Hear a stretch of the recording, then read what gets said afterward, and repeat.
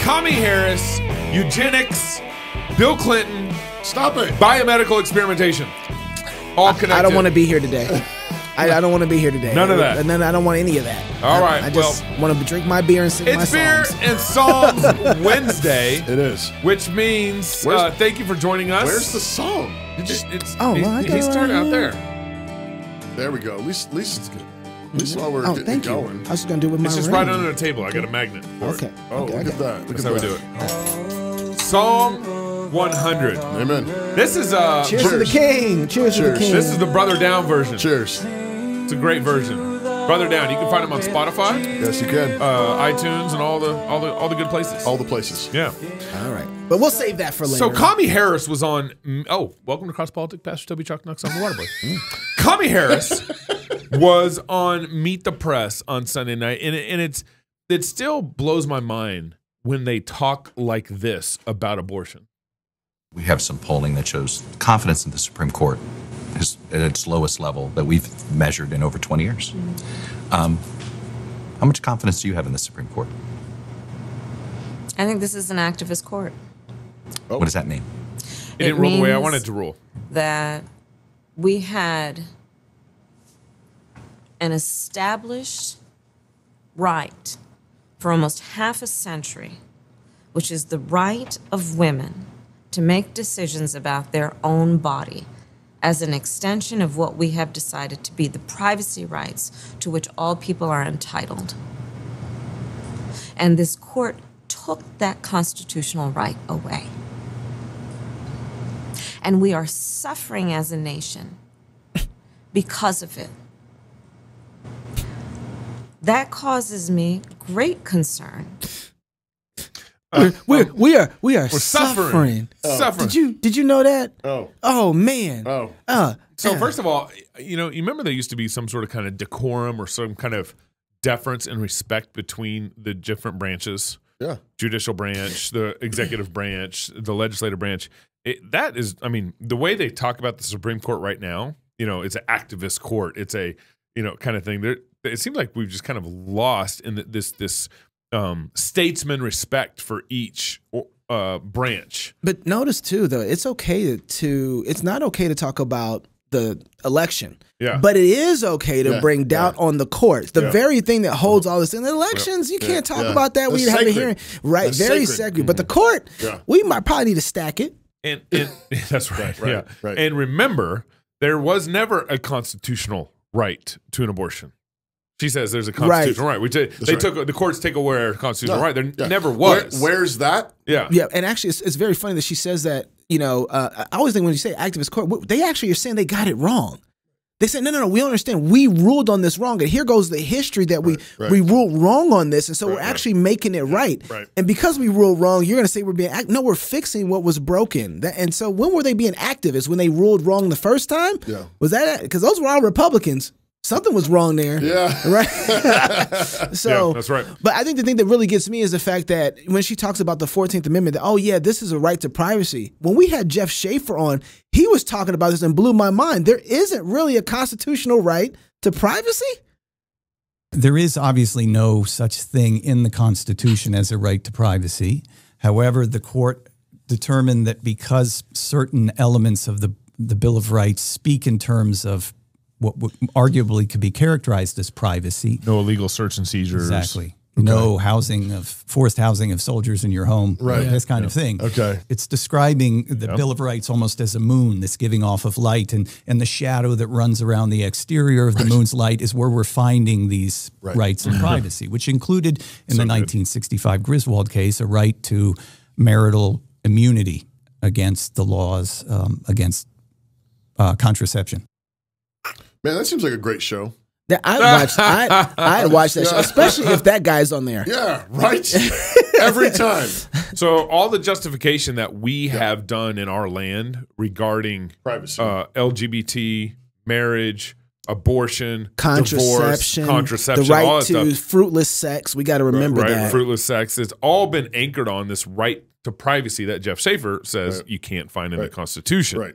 It's, which again, the particular ones, and you noted them in there, was the right to not have soldiers, forced upon in your house, and no unlawful searches and seizures, like the FBI did in Mar-a-Lago. That's right. I mean, that's all you've got there. Yep. Right. There's nothing else. There's nothing about the right to choose to abort your baby. Yeah, the right to privately kill a human. Right.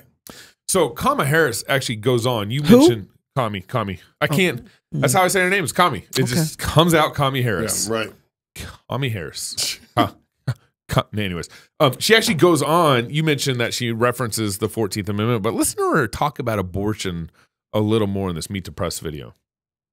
Do you believe the government should put any limit on abortion? I believe government should not be telling women what to do with their bodies. Oh. I believe government should not be telling women how to plan their families. I believe government should not be criminalizing healthcare providers. I believe government should not be saying no exception for rape or incest. As a prosecutor, former prosecutor who specialized in child sexual assault cases, understanding the violence that occurs against women and children, and then to further subject them to those kind of inhumane conditions. By killing the baby. That's what I believe. That's what I believe. Being pregnant is an inhumane condition? You don't want to be pregnant. If you're raped. If you don't want the baby. Actually, not even if you're raped. It's if you just don't want the baby at all.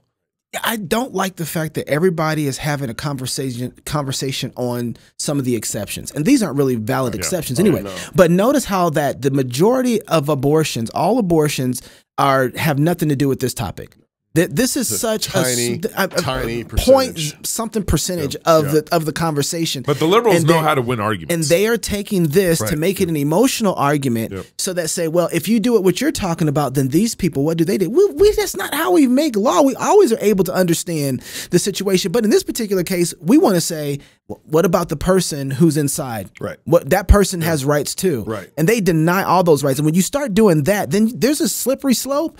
You stop looking at anybody as being a human being after a while. Right. Yeah. Well, and remember, the Democrats are actually freeing rapists out of jails right now. Remember during COVID, Canada was releasing a rapist, a child predator, while James Coates was going into prison. Speaking of telling women what to do with their body, I thought they wanted those women to get vaccinated or they were going to lose their jobs. That's right. Weren't they telling women what to do with their body then and a whole lot of other people what to do with their body? My family. Yeah. Hey, we're on a mission to make magazines great again, so subscribe to our Fight, Laugh, Feast magazine. This is a quarterly mini book-like experience, packed full of a variety of authors that includes theologically driven cultural commentary, a psalm of the quarter, recipes for feasting, laughter sprinkled throughout the glossy pages, and more. Sign your church up, sign your grumpy uncle up, and while you're at it, sign up the Pope, Elon Musk's, all three of them, and Russell, we can't spell your name more. Hey, take that, James White. Disclaimer, this magazine will guarantee various responses and cross-politic is not held liable for any of them. Reading the whole magazine may cause theological maturation, possibly encourage your kids to take the Lord's Supper with you, and will likely cause you to randomly chuckle and enjoy God's wondrous world. Sign up today, 4 issues for $60 per year. That's it. Go to fightlaughfeast.com right now to sign up. Our next magazine is Post-Mill Christmas. Post-Milk Christmas. Everybody's post-mill at Christmas. That's redundant. Post-mill Christmas. Also want to give a shout out to Christ Covenant Church, CREC, having a service at the Fredonia Grange at 3 p.m. on Sundays in Mount Vernon, Washington. Visit the website christ-cov.church for more details. You can also contact Pastor Michael, I think it's Kloss. We don't know how to spell anything on this prompter. At pastor@redeemerlinwood.com if you're interested. So I was after watching this Meet the Press when I was on Twitter, and this Bill Clinton, old Bill Clinton video came up. Okay. When he was president, and he was going through and talking about it. It was really interesting. He was talking Friends about don't let friends watch old Bill Clinton videos. How the government was basically doing biomedical experiments on its people, and Bill Clinton was basically acknowledging this and asking for forgiveness for it. Listen to this. Thousands of government-sponsored experiments did take place at hospitals, universities, and military bases around our nation. The goal was to understand the effects of radiation exposure on the human body. While most of the tests were ethical by any standards, some were unethical, not only by today's standards, but by the standards of the time in which they were conducted. They fail both the test of our national values and the test of humanity. In one scientist injected plutonium into 18 patients without their knowledge. Wow. In another, doctors exposed indigent cancer patients to excessive doses of radiation, a treatment from which it is virtually impossible that they could ever benefit. The report also demonstrates that these and other experiments were carried out on precisely those citizens who count most on the government for its help, the destitute, minorities, and the gravely ill. But the dispossessed were not alone. Members of the military, precisely those on whom we and our government count most, they were also test subjects. Informed consent means your doctor tells you the risk of the treatment you are about to undergo. Not anymore. In too many cases, informed consent was withheld. Americans were kept in the dark about the effects of what was being done to them. The deception extended beyond the test subjects themselves to encompass their families and the American people as a whole. For these experiments were kept secret, and they were shrouded not for a compelling reason of national security, but for the simple fear of embarrassment. And that was wrong. You know, this feels like... Man, I want to vote for Bill Clinton. That's what... Pastor, it's funny what I was going to say. I think Bill Clinton is the better conservative than most of the guys we have. Now, unfortunately, it seems like... My goodness. That's messed up. You know, as I was listening to this, I was like, this is what it's going to be like 30 years from now when they talk about COVID. I hope it's by 30 years. Not even, I hope it's less than that. I hope it's less than that too, but I don't know. There's a lot that's going on in this moment. Right. You know, so it's kind of messed up. One of the things that's happened is that we've kind of forgotten that the culture of eugenics, he's talking about the Manhattan Project, and these are doctors from the Manhattan Project. I think the Manhattan Project was 1939 up to 1940. And the threat of nuclear war. Right. So they were making missiles and bombs and all kinds of military stuff, but then they were also experimenting on humans. And part of what the plutonium was doing was to try and figure out how much we could work around it and not be damaged. And so there was one guy they injected with plutonium in his calf, and they cut his calf off 2 days later. Yeah. And the guy didn't. He didn't know that they participate in this. He didn't know. Yeah. And the healthy people that they were just doing this. And so the reason that this is brought up is because there's this new executive order that was signed by our president September 12th. That's Monday. That was just this past week. Danae Rancourt, who we had on the show, was one of the first few people who were talking about all death mortality rate as related to COVID, who was ahead of the curve on this. And he's in Canada watching what our executive orders are handing down. And in this executive order is basically a bioeconomy executive order that should strike fear in all of us. Pastor, you have actually the document, but there's two things I think we need to pay attention to: what they intend to do and why they're doing it, and then the database that comes from it. Right. This section 1 says that the administration is going to coordinate a whole government approach to advancing biotechnology and biomanufacturing towards innovative solutions in health, climate change, energy, food security, agriculture, supply chain resilience, and national and economic security, and give chocolate milk to everyone. Oh, well. Biomedical chocolate milk. No one will die ever again. That's what it says. It's not used by real milk. It's biomedical milk with chocolate in it. Maybe Dave Rubin can share some of it. Biotechnology harnesses the power of biology to create new services and products which provide opportunities to grow the United States economy and workforce, improve the quality of lives and environment. The economic activity derived from biotechnology and biomanufacturing is referred to as the bioeconomy. Now, here's the crazy stuff. Here's the part that everybody listen. This is no one's talking about this. No one's talking about this executive order. It's crazy to me. Do you have like freak out music? Because this is the part where we need freak out music. No. Okay. For biotechnology and biomanufacturing to help us achieve our societal goals. Okay. Where are those at? I thought we had a constitution. What societal goals are they talking about? Right. Just trust the experts. Yeah. The United States needs to invest in foundational scientific capabilities. We need to develop genetic engineering technologies and techniques to be able to write circuitry for cells. Did you hear that? We're gonna write cells. circuitry for cells and predictably program biology. It's called the mRNA vaccine. That's part of it. In the same way in which we write software and program computers.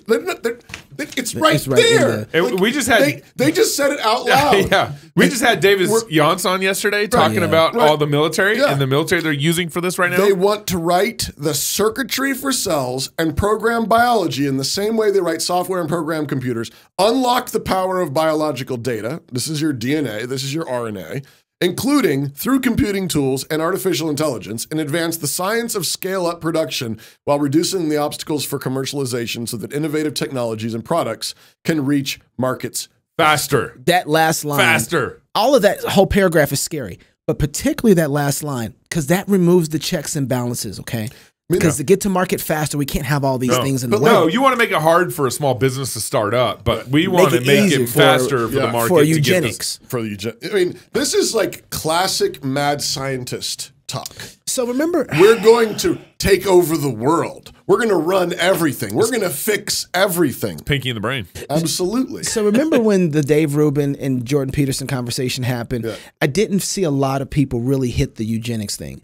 And it's because we are numb to the eugenics situation. Yeah, we don't see it. We don't see it. And I think a lot of people, Pastor, just heard you read that and was like, it sounds pretty cool if I could just dial up this thing and I can fix my genes. Fix my genes and all sorts of other stuff. And I think it's because we are in this culture and in this world where transhumanism is normal. Yeah. So we have apps that we can pull up for fun. I think it's a training process to get us to see, oh, this is what it looks like if you were a woman. This is what you would look like. This is what would look like if you were a man. Right. Oh, this is what it would look like if you didn't have the you wanted to be black. Oh, I like the app that gets rid of my belly. Gets rid of my belly. I appreciate that. You want a big butt? You can have a big butt. You want a small waist? You can have a small. What kind of person do you want to make? Right. Because you can make that kind of person. Mr. Potato Head. And so right now they have us making this type of person online. Right. So that because we get comfortable how other people see our presentation of us and not really us. And so now it's like, oh, what if you can have the real you, the one that you have in here? Right. It's not just online anymore. Right. And that's what they're offering. But I think that's what they're offering. I think tracing this is abortion's here, eugenics is behind abortion. Right? Yeah. Right? You're right. And then behind that's evolution. Right. Yes. So it's like our worldview is driving all the way out to now biomedical, manufacturing. This is exactly what we talked with David Limbaugh about yesterday on the show, which is again, it's Darwinism, but it's Darwinism with a twist and it really is Darwinism and Marxism kind of married, because it has the same might makes right, survival of the fittest, and sort of this we can bring beauty and glory and strength out of chaos, but then it has this market side, and we can run it side. This kind of this arrogant hubris that says. We have evolved to the point where we can now control the evolutionary process. Yeah. And so it starts with abortion. Yeah. Which is, I mean, again, back to what Kamala Harris and the whole left is talking about when they're defending. This is them having the right to make their own life. Yeah. The right to make their own family and so forth. And fundamentally, the Christian response to that is you do not have that right. Yeah. It's not yours. You are not God. That's right. You are not God. And if God has put a life inside of you, you have absolutely no right to take that life. And if you made choices that got that life there, okay, that's you need to own that. Yeah. And if some horrific act happened to you and a life is now in there, nevertheless, you are not sovereign. You are not God. You still report to God. God is over that life. Just because something tragic happens to you doesn't mean you get to escape from this reality. But they reported in Iceland, a few years ago that that Down syndrome's down to 0.00 whatever percent, and it's because they're all murdered. Yeah. In Iceland, they just kill Down syndrome babies. Yeah. But that's eugenics. Right. That's people saying, I know better than God. This person does not deserve to live. The world would be better without them. My life would be better without them. We get to decide the kind of human beings that get to be made. Yes. Now, that's scary. That's eugenics. Yeah. And that's what you're programming initially is they're just killing babies. Yeah. Pastor, this is really complicated for me because I don't understand how people, especially I'm thinking about black people particularly, who are very, very proud of their blackness and proud of black culture. then find it in their heart to say, yes, we need less of that by having abortion. Right. You know, and so those two don't seem to connect in the same way. But because, I guess there's a difference between recognizing that God is the one who made all of us and made us with all of our glorious diversity. Right. And receiving that gift. Yeah. And then saying, I love my whatever it is, my blackness, my whiteness. Right. The virtue's in the wrong place. And then I am the God. And now that's insanity. And now there's another person trying to get in on this inside my body or inside my family. Yeah. And if that gets in the way of what I was making myself to be, then I will choose to execute that. Why doesn't something like this go through Congress? How is it that the president of the United States can pull an executive order out to pull off eugenics? Well, and call it bioeconomy. Well, for the same reason they were able to shut down our economies and tell everybody to take the jab. Yeah, they used peer pressure on that. We were already getting that. But this seems more than a peer pressure. This is actually opened up a whole. They're trying to use this to say this is economy booster. Right. And it's not going through. How are they going to get the money for this? Where is it going to come from? None of that stuff is explained in this. It's just going to happen. Right. But everybody needs to understand abortion, transgender surgeries. All of this stuff is eugenics. Dave Rubin, buying eggs from catalogs, renting wombs. That's right. Putting breast milk in freezers. That's right. This is a boutique life. I am sovereign. I am my own God. I make myself. And we need to have some sort of immune system to it. And right now, I don't think we do at all. I can choose. If I'm a man, I can be a woman. If I'm a woman, I can be a man.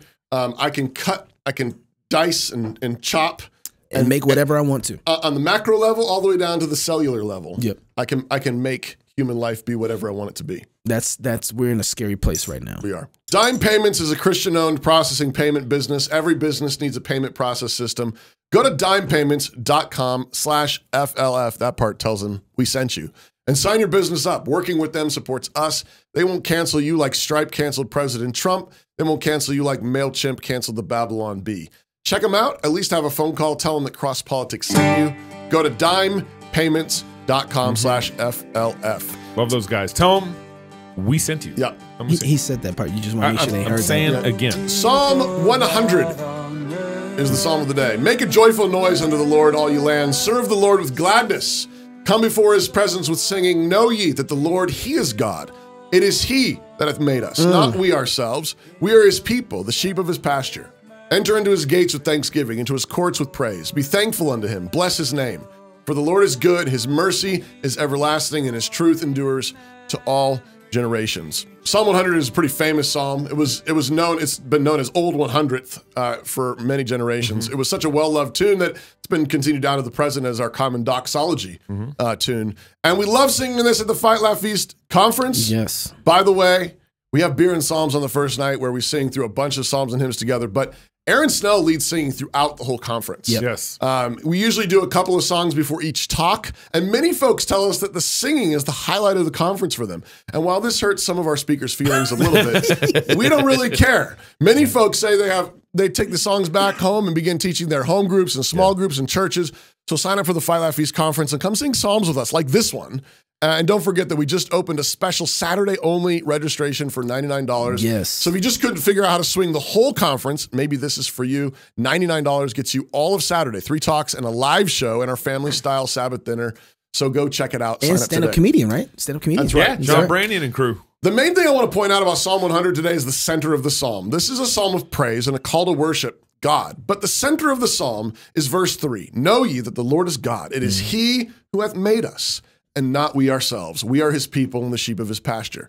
He is God. He made us.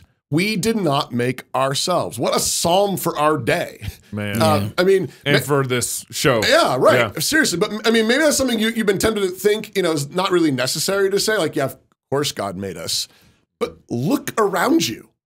We live in a culture of desperate, anxious, despairing people that are frantically trying to make themselves. Yeah.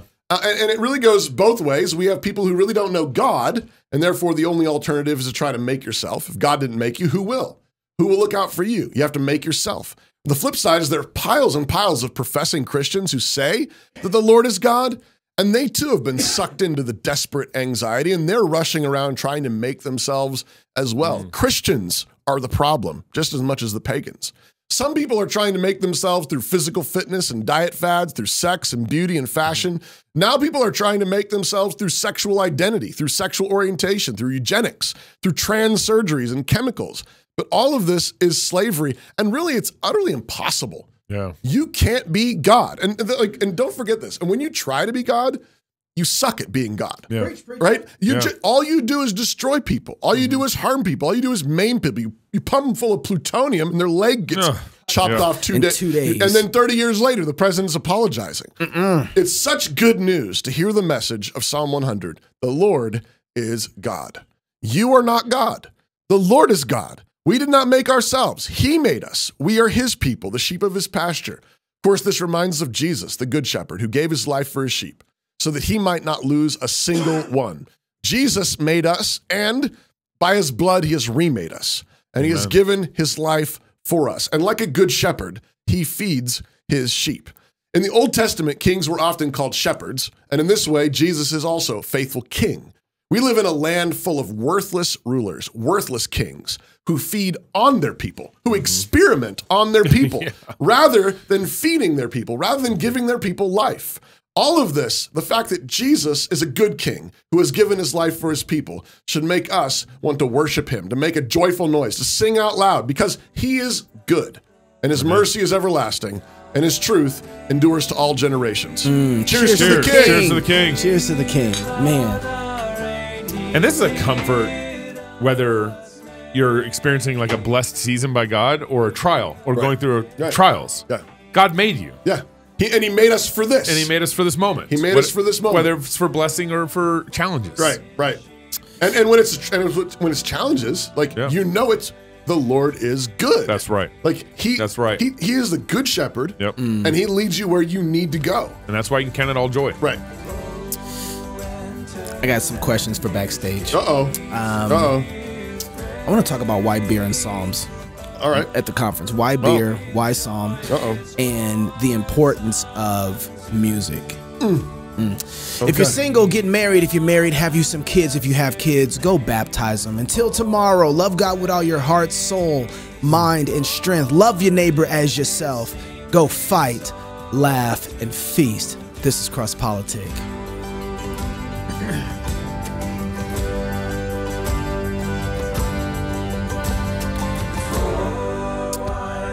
I just want everybody to know Backstage that you skipped a clip and you got out of the order of the actual recording of the show. No, that's not how. Was that intentional? I had it mapped out differently than you. I was like, Knox skipped a clip, right, Haley? Right, Haley? Was that Knox skipped a clip? Who skipped a clip?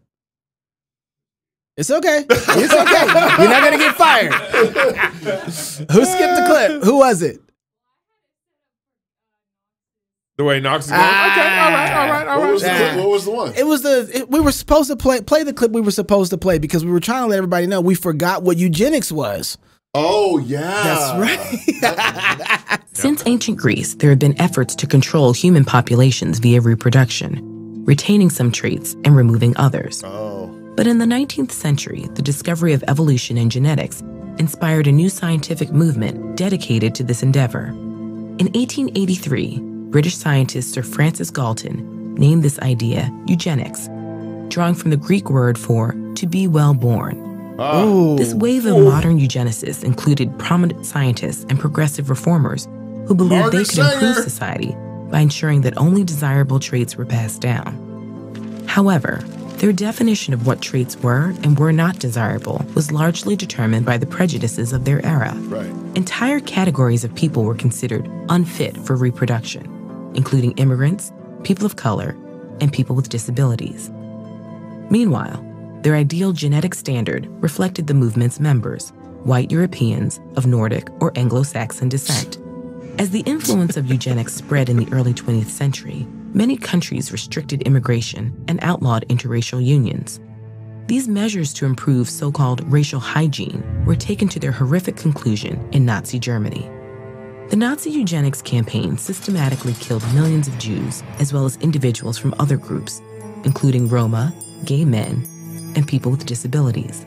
Outside their extreme brutality, however, Nazi eugenic policies reflected similar standards across the globe. Throughout the mid-20th century, many countries enacted eugenics policies, and governments in Sweden, Canada, and Japan forcibly sterilized thousands of individuals. Sterilization was exceptionally common in the U.S. From 1907 to 1979, U.S. policies enforced the sterilization of over 60,000 people, with 32 states passing laws that mandated sterilization for men and women deemed mentally defective. This label was typically applied based on superficial mental health diagnoses and the results of IQ tests, which were linguistically and culturally biased against most immigrant populations.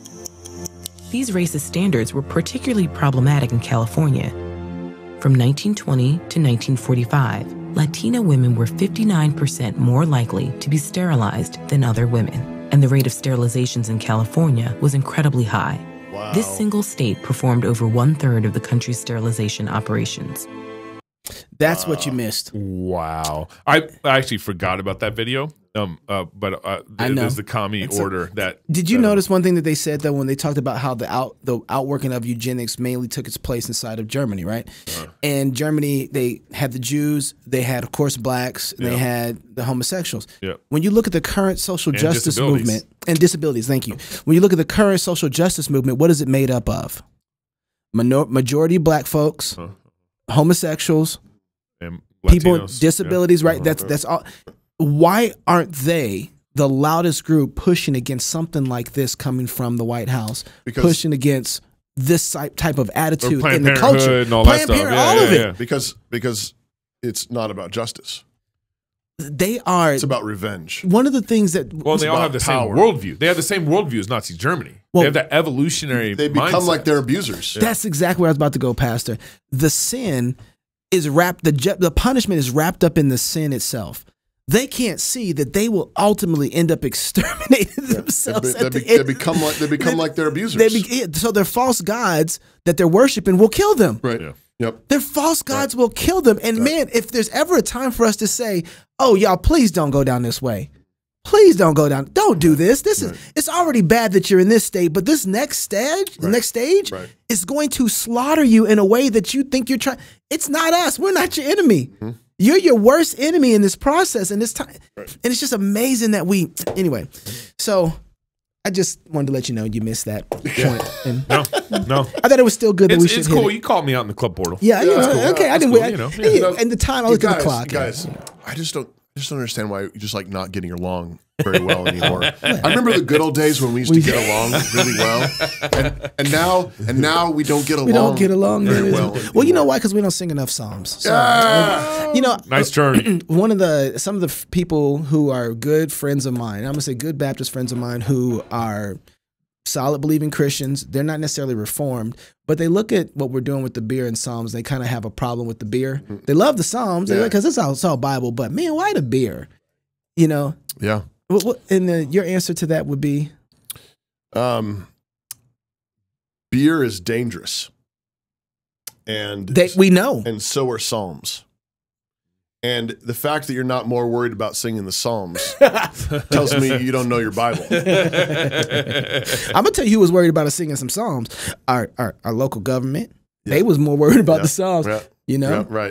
The Psalms, it's like, wouldn't it be great if God gave us a book of songs that he said, these are potent for worship? I mean, wouldn't that be great? Be really good. Yeah. I wish we had one of those. And he did. Gave us 150 songs and said, here, you want to know what I love to hear? Yeah. And if you read, if you start singing the Psalms, you start praying the Psalms. I mean, if you're not used to singing them and you just, all right, well, I just want to learn it, like start praying them, like just work through it. It's one of the things that the church has done from jump. I mean, they just back in the Old Testament, they just had systems of working through the Psalms regularly. In the Middle Ages, the monks would pray the Psalms every week, all 150 Psalms. Wow. Every week. Wow. 150 Psalms every week. Every week. Yep. And they made good beer. And they made good beer. That's not an accident. But the song, like you start praying and singing the Psalms, and you will find yourself praying and singing things you never sung or prayed before. Mm-hmm. The Psalms have enemies. The psalmist has enemies.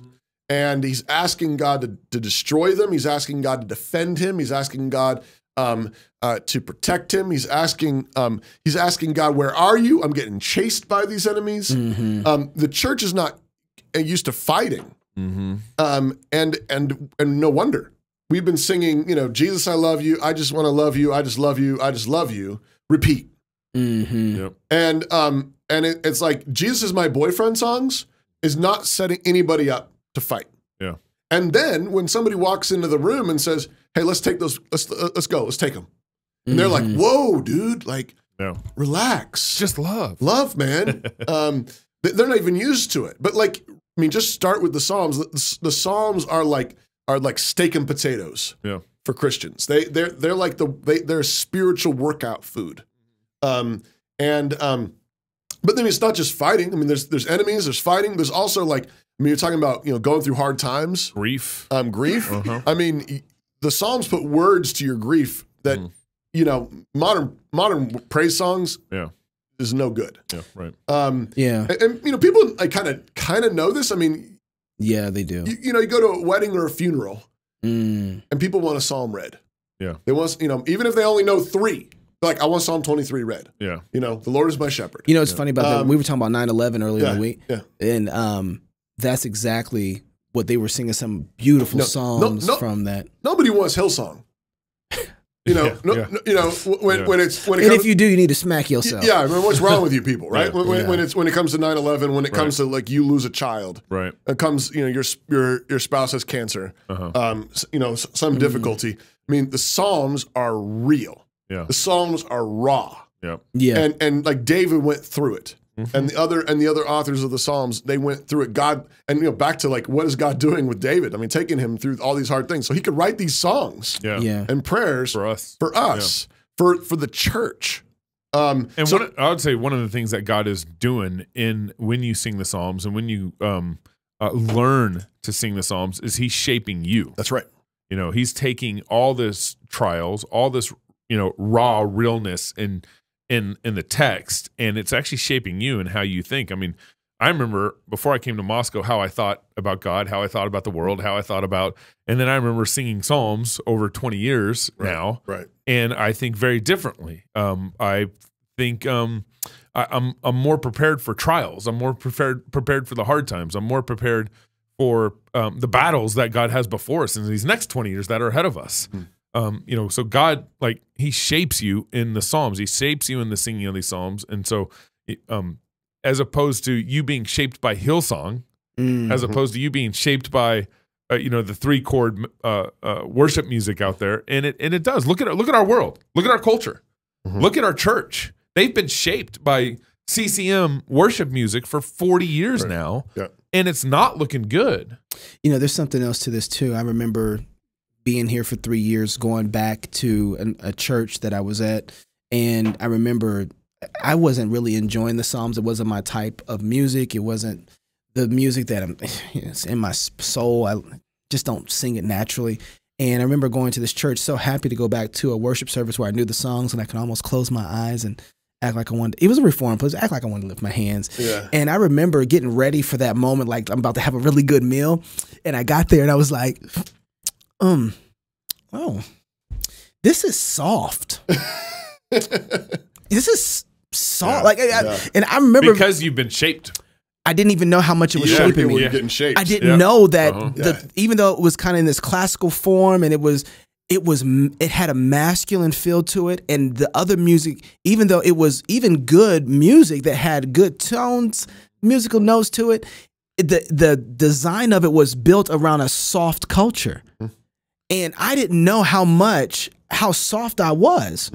And I'm not even enjoying the flavor of what I'm getting. And God is crafting me, and I get there and I'm like, I don't like this. I don't like this at all. I wanted to leave. And then I heard a good sermon, and the sermon was nothing like what the singing was. Right.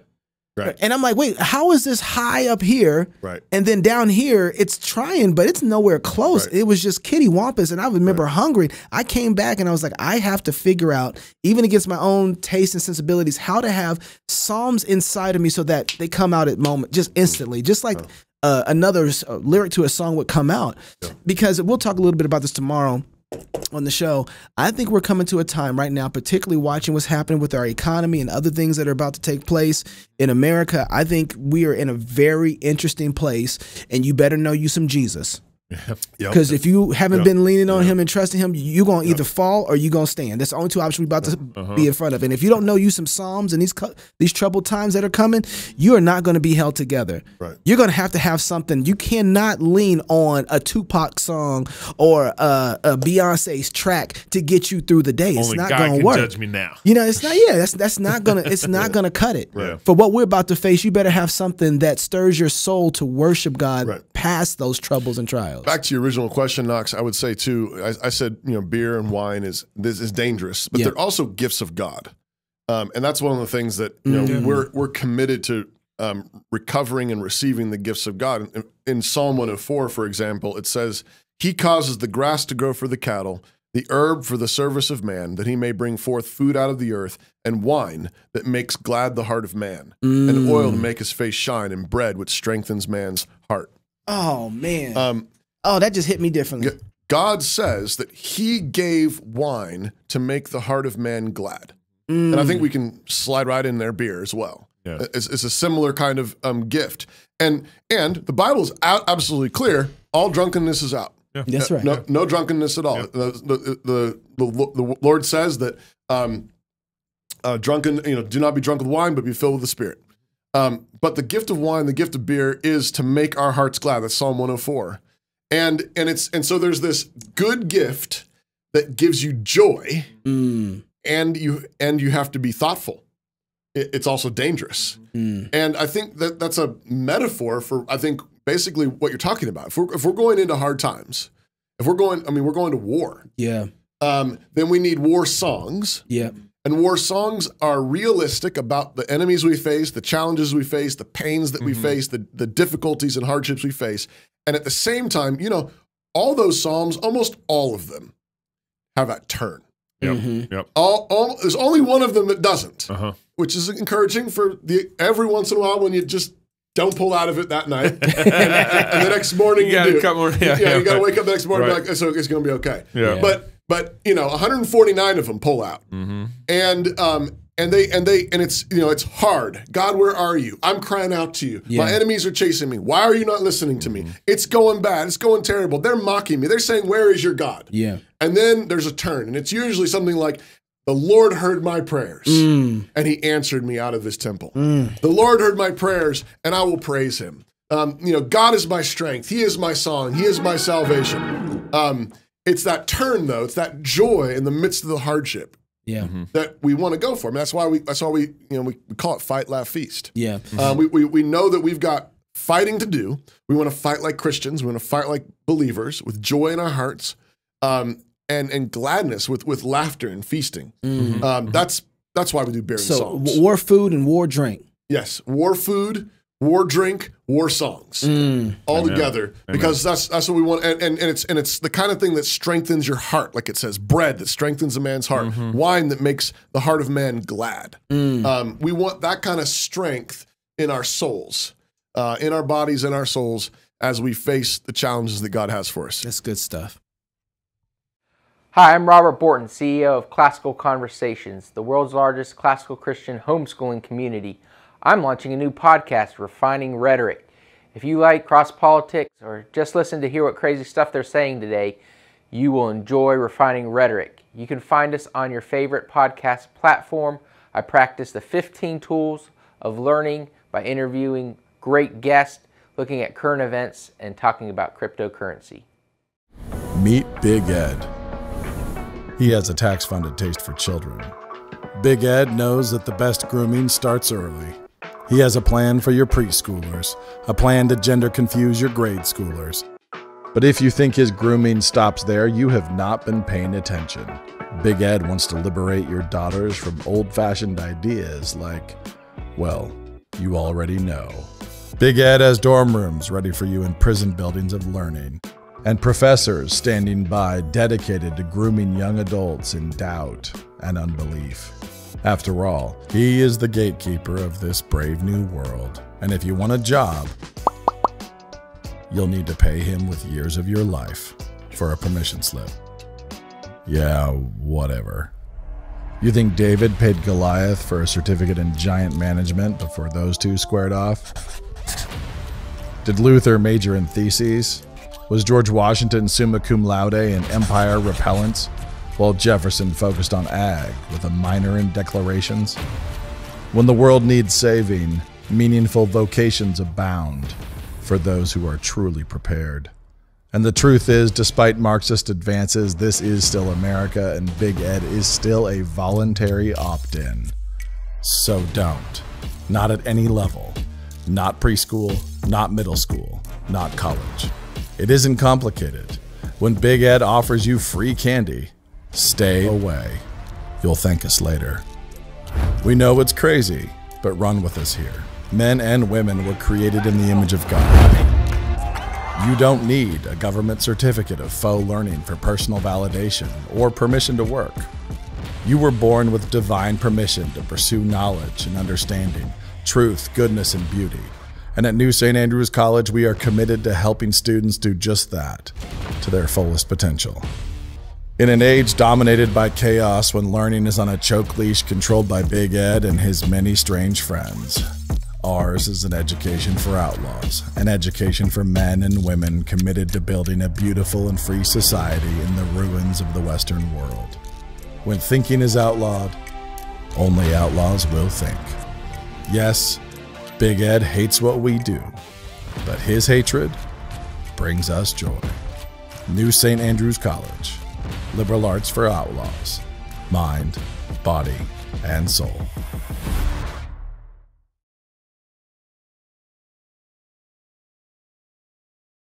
Home.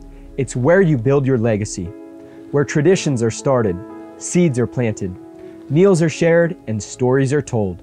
We are Chris and Natalie Carpenter, owners of Story Real Estate, and our team of top agents helps people find homes in Moscow, Idaho, and around the country. Have you thought about a move?